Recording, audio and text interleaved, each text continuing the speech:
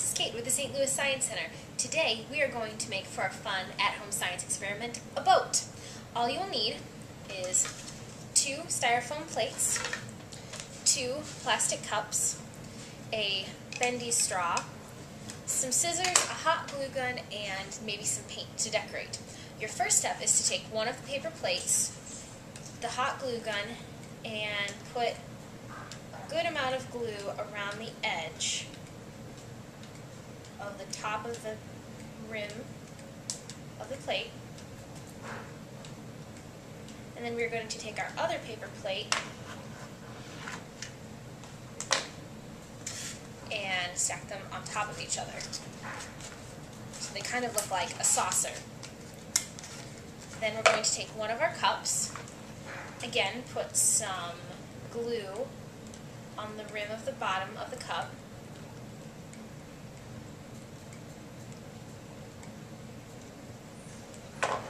and we're going to place the other cup on top of it. Put some glue on the rim of the bottom of either one of the cups, doesn't matter.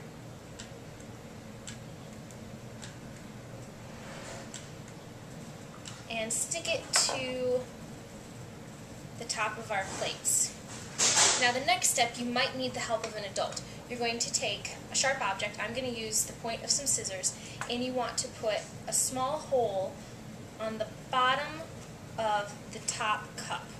We're going to poke that through. Again, it's going to be a small hole, small enough to get a straw through.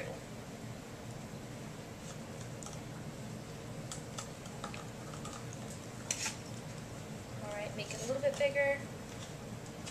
Right, I've got my hole in there, and I'm going to take the small end of my bendy straw, stick it inside of there. Oh, it's not big enough. Oh, that'll be great.